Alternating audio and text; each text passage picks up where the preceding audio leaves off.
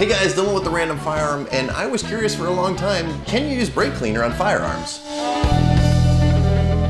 So I'm a bit of a traditionalist when it comes to cleaning my firearms. I love Hops 9, I love going in with cotton swabs and toothpicks and cotton patches and cleaning all the nooks and crannies, but with products like gun scrubber and CLP, it's almost archaic to do it the old school way.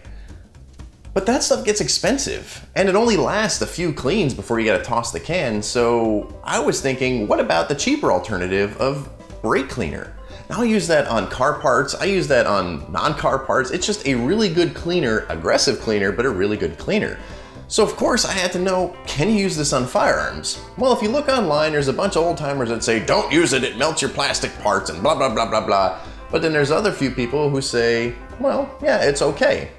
If you look for videos, there's really not much on it. So I decided, well, let me see for myself if it's safe to use brake cleaner on your firearms. Spoiler alert, yes, you can, but there's a catch. Now, since I gave you that little bit of information, I'm gonna ask you to do something for me, since you didn't have to wait to the end of the video. If you like this kind of content, please subscribe. Also, like, comment, and if your friends are curious about this too, please share the video. YouTube doesn't like this kind of content, but if you like, comment, share, and subscribe, it shows that this content is worth watching, and then YouTube promotes it a bit more, which is great for me, because again, YouTube and guns, they don't go hand in hand. But again, the short answer is yes, you can use brake cleaner, but there's a catch.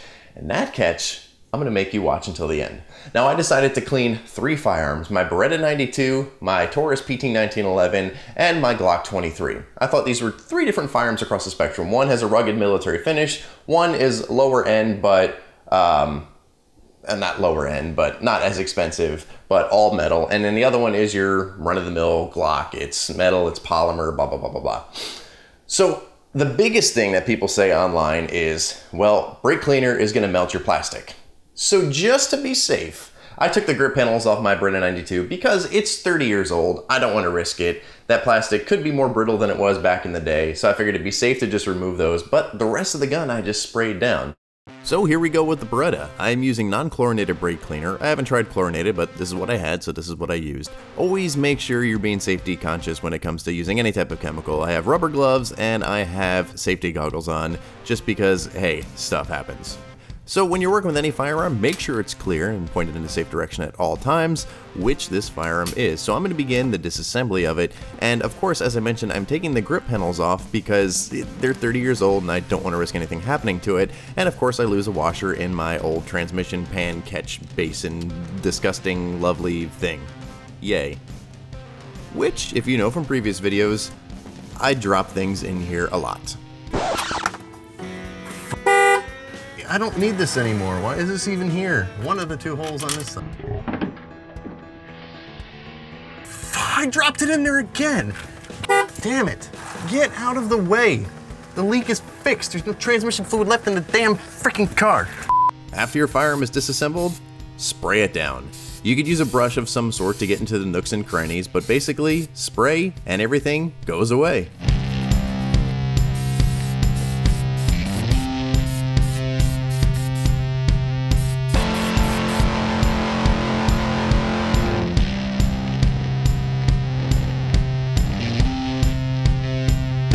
Now when it came to the barrel, I did run a patch through there as well. There weren't too many rounds through this. I only took it to 1 range session since I bought it, and before I took it out, I did give it a cleaning. Not a huge scrubbing, but I did give it a cleaning.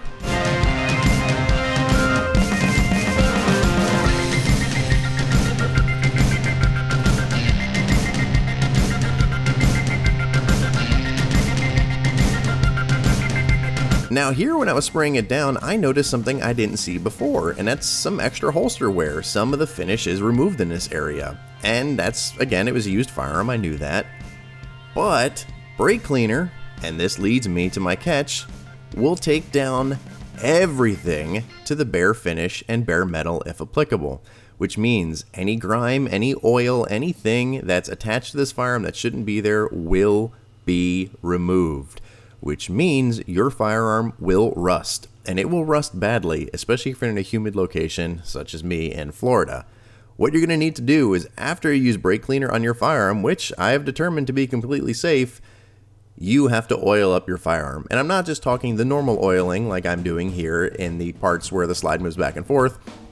I'm talking about you have to coat the entire firearm in some type of rust preventative. My rust preventative of choice is Rig Universal Gun Grease. This stuff is amazing. It is like modern day Cosmoline, for lack of better words, and it works wonders. I put it on all my firearms before I put them in the safe, and I wipe it off before I get to the range, and I'm good to go. It will stop rust, but you're gonna need something like this. Rem oil, or just the regular oil you're using on your firearm, will work as well. But this, I think, is just a little bit extra, so I tend to use this. And you have to coat the entire firearm in it. Every metal surface has to have this on there, because again, brake cleaner is going to strip. It's going to strip down to the bare bones. Now, I did my 1911 and my Glock off camera. I figured if you could see everything on the Beretta, there's no need to see it again for these. Just to see if there were any long-term effects with using brake cleaner, I decided I would wait a couple weeks after my firearms were oiled up, put in the safe and not touched, and I would take them out. This is about 3 or 4 weeks later, and as you can see, they look perfect. The only thing I will say be careful of is, again, brake cleaner can be harmful to plastic. So I didn't spray it all over the lower of the Glock, which is entirely made of polymer, but I did spray it on the inside because, well, you have to. But I just made sure I wiped off anything that was on the exterior. For my 1911, I have Hogue wraparound grips. I didn't take them off. I just sprayed around them, and again, if anything got on it, I just wiped it off as soon as I could.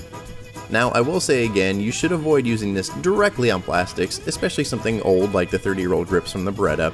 And I wouldn't use this on nickel-plated firearms or stainless steel, simply because that's a different type of finish and a whole different type of animal, and this is a chemical, and it could have adverse effects on that, so I would stick with the old school methods of cleaning those.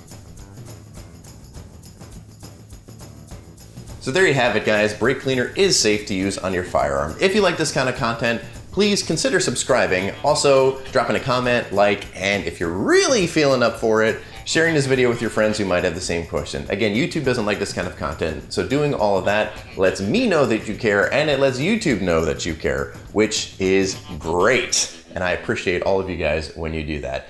Is there something you want to see me do to a firearm next? Let me know in the comments below, and I'll do my best to make it happen. Again, brake cleaner safe. Oil down your firearms afterwards. Thank you very much for watching, guys. I will see you on the next video. Also, another way to get in touch with me, is to reach out on the Random Firearm on Facebook, and also on Twitter. I will respond to your comments on there as well. Again, thank you very much for watching, guys, and I will see you on the next video.